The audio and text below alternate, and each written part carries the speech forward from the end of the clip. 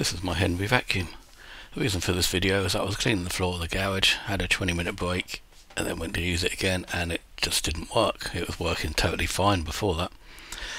I find it's always useful to have one in the garage, so I'm not bothering one from the house. I had a couple of choices here. Should I take it down the tip or try fixing it? Well, there's no harm to try and fix things. Let's give it a go.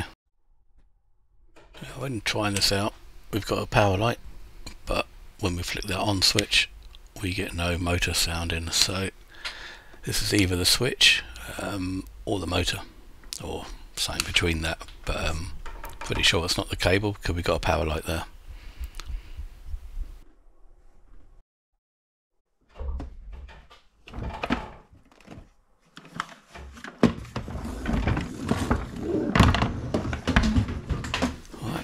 Let's take it apart and see what we can find inside.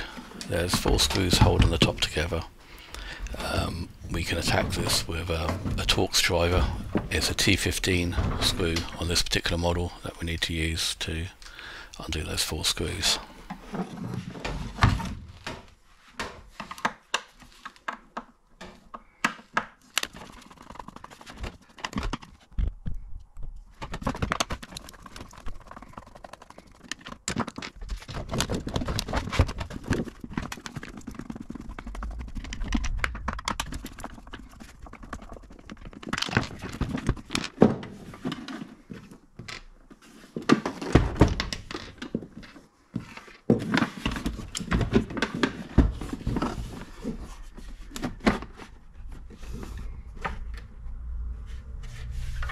Now we've lifted up the outer shell for the lid, and now this is the cable drum. It's got some contacts in the middle which transfer the power to the switch.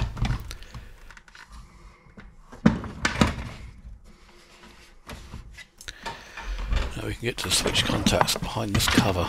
So let's pop that cover off. And if you've got an ohms meter, you can test the conductivity of the switch just to verify whether it is a switch that's at fault. Now we test the front 2 contacts and we get open circuit there. The rear 2 contacts, we have contact. So there's a double pole in this switch, and it appears that one of the contacts in there isn't working.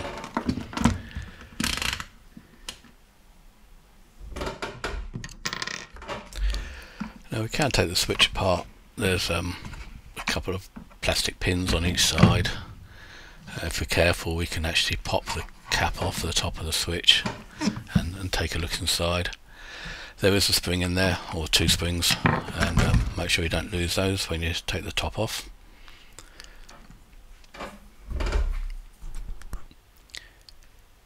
Now on my ones, they did actually have some fur on the contact, and you wouldn't have thought that would have stopped the contact, but it did in my case. So yeah, I gave them a good clean, and then I'm going to go and pop it back together.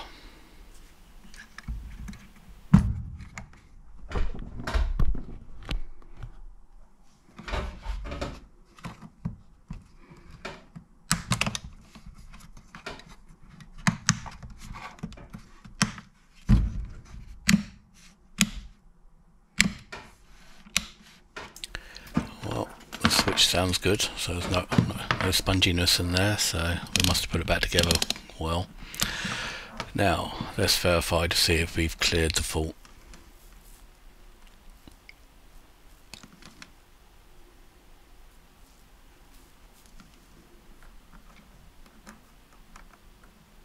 It does help if you turn it on.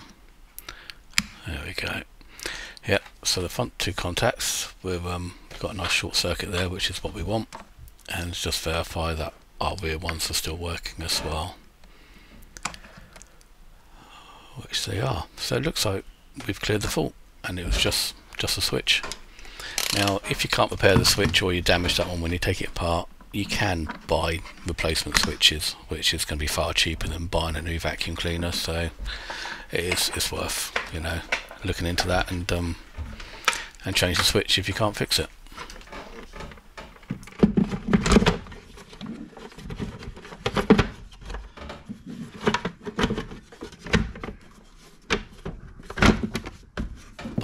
together.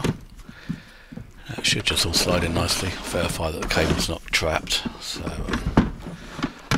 yeah, once that's all done, pop the 4 screws back in and do them back up, and soon it'll be ready for testing.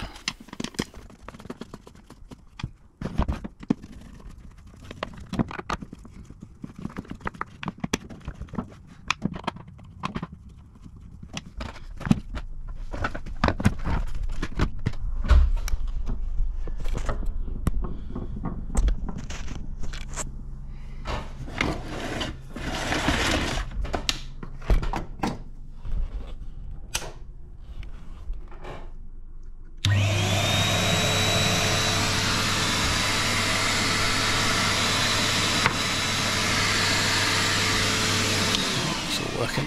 So hopefully this video's helped some people out there. Click on subscribe if you like the video, and hopefully I'll do some more like this.